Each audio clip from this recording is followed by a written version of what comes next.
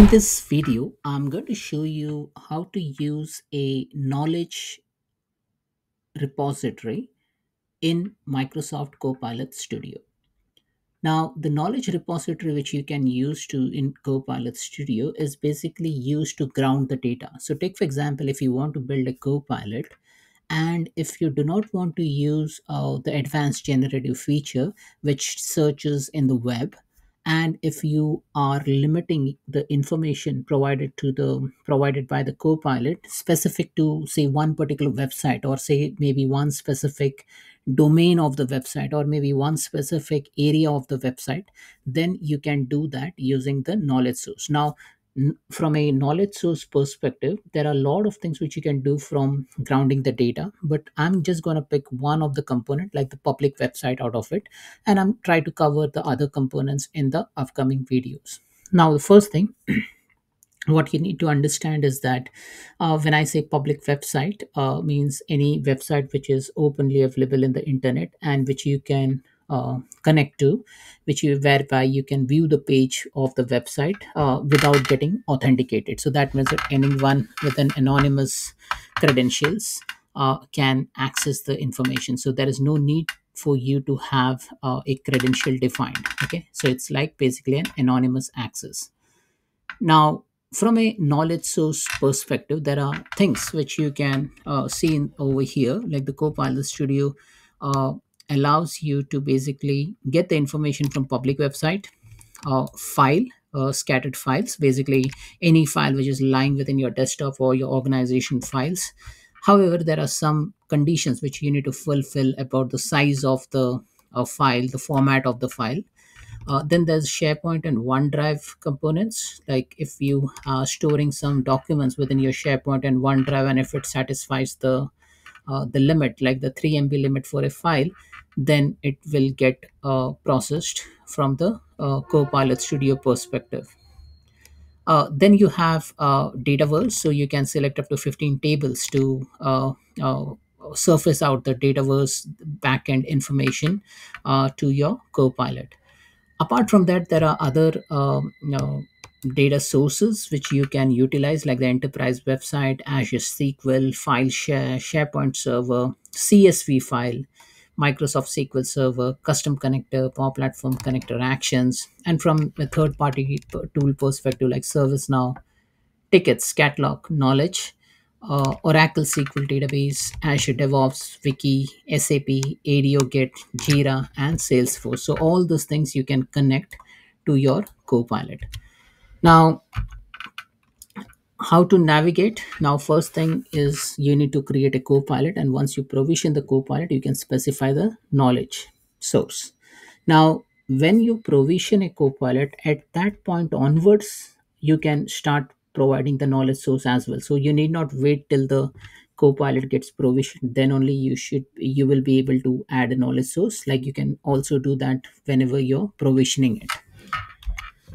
Now, from a knowledge perspective, here, when you click on add knowledge, it will ask you for some information like the knowledge name, the knowledge description, and what kind of knowledge source which you are referring to. Now, from a knowledge source perspective, here you'll find all this list, like the public website, files, SharePoint, OneDrive, Dataverse, and the other things which I have just discussed now. Okay. Now, where the knowledge files are stored, now once you add in any attachment or the file system, so take for example, if you're adding a knowledge of say files, okay, if you have some scattered files within your desktop or within your organization, you can upload the files over here, but then in the back end it gets stored in chatbot subcomponent table. So any items, any component of a Copilot will get stored in the chatbot subcomponent. Now, the component type will be different. Like one of them can be a bot file attachment, one of them can be a topic, another can be a bot variable. So it is all a composition of all the subcomponent creates get composed to a particular bot or Copilot. Now, let me show you in action. So what we are going to do, we are going to create a Copilot. So first, let me create a new Copilot. And this Copilot, what I'm going to do is I'm not going to type in any message over here. What I'll say is skip to configure. And then from here, I will name the copilot. What I'm going to say, this is Giri website copilot. Okay, so this is a copilot which I'm creating specifically for my website. Okay, now I'll just specify the description. This copilot gives profile info about Girish. Now you can specify an instruction as well. So maybe I'll just put the instructions over here. And from here you can add a knowledge source as well. Okay, so if you click on add knowledge, then here you can specify the public website, SharePoint, and OneDrive. But note over here, when you add a knowledge source over here, only two items are visible, like the public website and SharePoint and OneDrive. Okay, now I'm not going to add the public website from here. What I'm going to do, I'll just cancel this out and I will just start provisioning this copilot. So I'm provisioning this copilot. This copilot will get created. So this is related to my website. So what I'm going to do, I'll just navigate quickly to my website and then I'll try to say which page I want to parse. Okay, so here I have a page called as Power Platform Tools. So it has some information with regards to tools which are available for Power Platform component. And then there is another page called the Center of Excellence, Starter Kit, COE app, COE report. So I'm happy with the content just for demonstration purpose. So what I'm going to do, once this copilot is provisioned, okay, so now this copilot looks to me it's provisioned. So let me unzoom a bit and I'll just close this. So if you see this website, this copilot gives profile info about Girish. Now from here I can add a knowledge, or maybe I can go into the knowledge tab and then I'll click on knowledge source. So if I click on add knowledge source, I can see a lot of other options get lighted up. So when you create a copilot, at that point of time only public website and files are enabled. However, once the copilot is provisioned, you can get other options lighted up as well. But in our case we are just focused on public website, so I'll just click on public website and I'm gonna put the URL. Now the URL for my website is girishuppal.com. So I'll just add this, and in the name I can put Girish website or whatever name suits over here, and description I can even edit as well. So this says this knowledge source searches information of web found in Girish website, and I'll say and gives profile info. Okay, and I'll click on add. Now what it is doing in the backend, it will basically start looking into the pages, various pages. Make sure the public website is crawlable. Make sure the public website, there are some guidelines which you need to follow when you add a public website. So as you might have seen that when I added a public website, it provided me with some instruction. Okay, now I will just go through that instruction with you once this particular website gets added into the system. It might take some time depending on how the website is structured, how queryable it is, and how is there any latency. Now in this case, this has provisioned very quickly. So if you see the status as ready, that means this website is now ready to be used as a knowledge source. And you will see the filter over here, like it has come as public website. Now what I can do, I can click on three dots, I can click on open to navigate to the website, whether to see whether that website is active or not, or I can edit or delete. Now if I click on edit, then I will be able to change the knowledge name, knowledge description, web page. Now over here, what I'm gonna do, I'll just click on knowledge over here and click on knowledge, add knowledge. Now as you see over here, we have gone through this instruction set, but again I'll show you. If you click on public website, these are the set of instructions which you need to follow. Now the instruction says over here that if your site is external, make sure it is indexed or found by Bing search engine. If it is not found by Bing search engine, then this may not work. And it says don't use sites with forums or comments from end users. This can reduce the relevancy of the answer. So if it is like a heavily used forums or website, uh, or it is kind of a discussion group or something which is very huge in size, your relevancy of the answer responded by the copilot will not be accurate. Also, it says don't include query string more than 2 levels of depth. Now, in our case, there was no depth because it was just girishupal.com. But had it been girishupal.com slash blog slash 125 slash something, then it will not accept that in the URL. Okay, so these are some of the things which you need to make sure that you adhere to. Now, let's leave this and now test our bot. Okay, so here it says hello, I'm the it has given me this greeting, and I'm okay with it. Now what I'm gonna do, I'll just first greet the bot. I'll say hello, and then I'm gonna ask some question. Okay, what is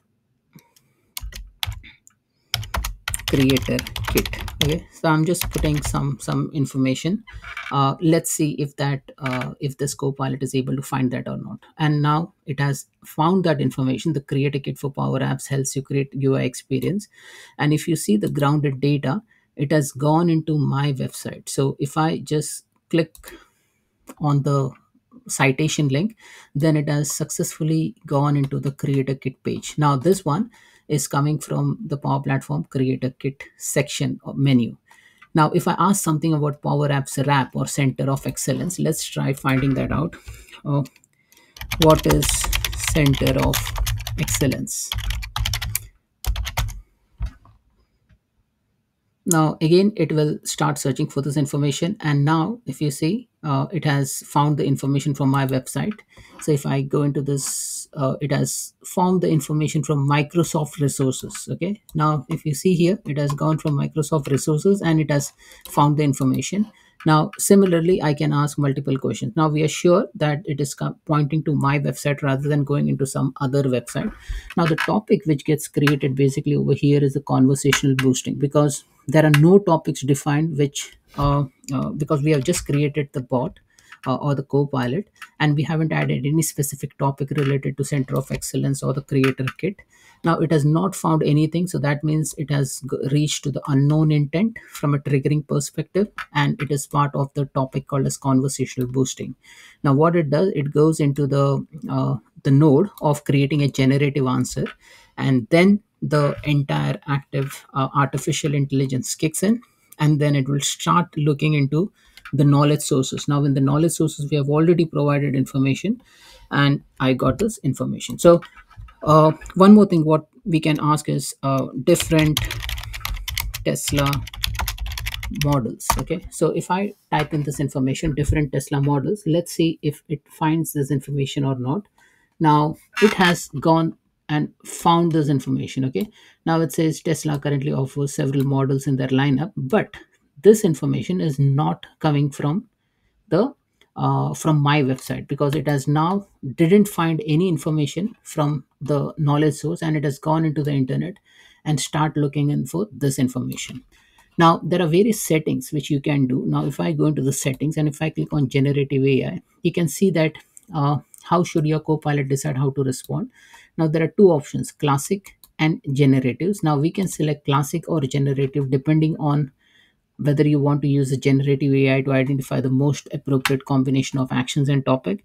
Now, in this case, I haven't made any change, but if you want to add more intelligence, then we can go ahead and do that.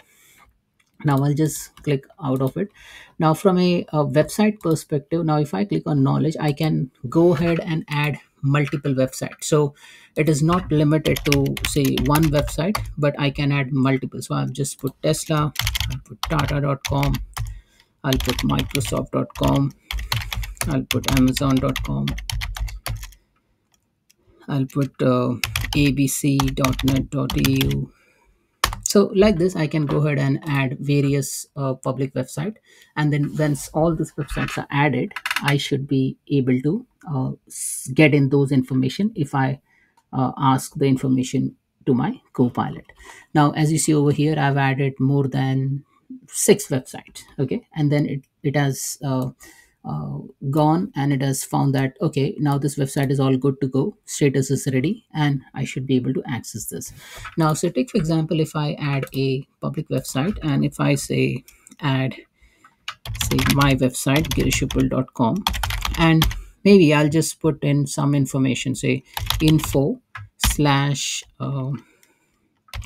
process /test1. Now if you see, the moment I go into the second level, it has prompted me that this website can't be more than 2 level deep. So if you want to parse anything related to the folder of process or test1, what I need to do is, like, I need not provide this information. I just need to type in girishuppal.com/info/process. Okay, so anything which is beyond 2 level deep, it will not accept. So we need to just leave it as it is. So if you have this a folder structure, then you can go ahead and just add it over here, and then once you add it, you should be able to parse specific information from that specific folder. So that's it, folks. This is all about adding knowledge specifically related to the website, specifically related to the public website in Copilot Studio. Thanks for watching.